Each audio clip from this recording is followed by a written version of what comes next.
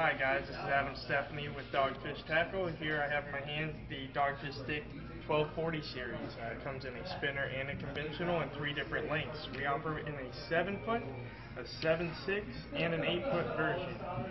The spinner here is used primarily for tarpon fishing, throwing crabs, as well as a good all-around offshore rod. You can do some light bottom fishing with it or put a flat line out the back. It's used for a lot of different things. The conventional, this is also a very versatile rod. Primarily used for kingfish fishing, but that's not its only use. A lot of people use it for light grouper fishing, dropping knocker rigs down, or snapper fishing. Pretty good mango rod as well as red snapper rod. Big snook rod, whatever you need it to be, really.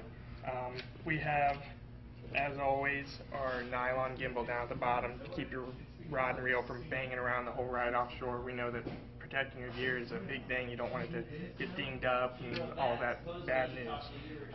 We also have our Fuji